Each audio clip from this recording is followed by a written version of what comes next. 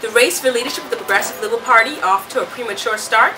140 workers set to be made redundant at the Bahamas telecommunications company. And human rights challenges return to the fore in a report by the U.S. State Department. We've got all these stories and more. I'm your host, Ava Turnquist, and this is the Tribune's Top 5.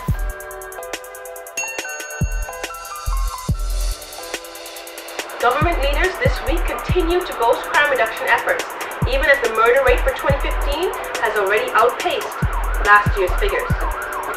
In the Senate this week, State Minister for National Security Keith Bell and Attorney General Alison Maynard Gibson both championed the Christie administration's efforts to fight crime. Mr. Bell suggested that homicides should not be the sole indicator of how bad the crime situation is. His comments come 3 years after the Progressive Liberal Party erected billboards island-wide highlighting the rise of murders under the former Ingram administration. Both Mr. Bell and Mrs. Maynard Gibson stressed that other serious crimes are trending downward across major categories. However, according to the Tribune's records, the murder count this year is 16% higher compared to the same period last year.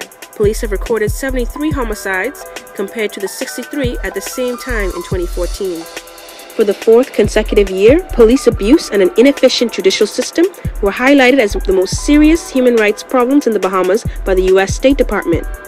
In its annual human rights report, American authorities once again underscored the failure of prison and detention facilities to meet international standards and maintained concerns over corruption, violence and discrimination against women, sexual abuse of children, and discrimination based on ethnic descent, sexual orientation, and HIV status. The 2014 report was released on Thursday and repeatedly indicated that the government did not provide updated data for that year. In response to the report, Foreign Affairs Minister Fred Mitchell cautioned that more should not be made out of the report than what it is. He underscored that the country had nothing to hide and explained that the Bahamas is an open and transparent country and that any entity, including foreign governments, were free to make whatever observations they wished about its systems and practices.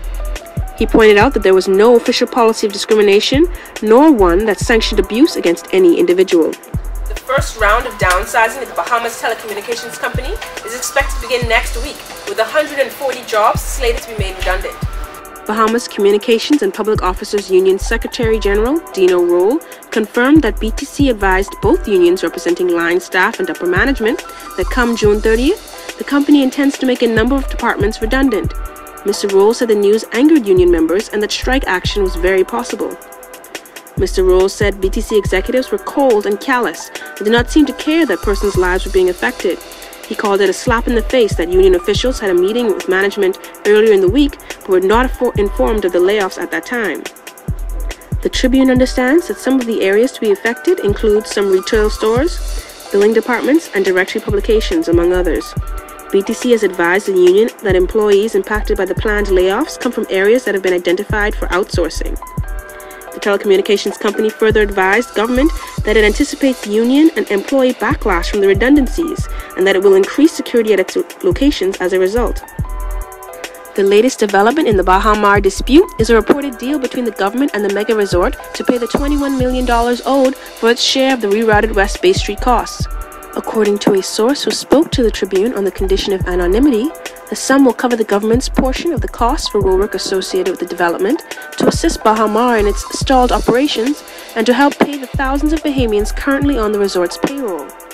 Half of the $21 million is expected to be paid on July 1st, and the remainder in mid-July. However, it was stated that the money will only be paid if Bahamar can reach an agreement with China Export-Import Bank. The government and Bahamar have been unable to agree on how much money was still owed to Bahamar for the roadwork since 2013.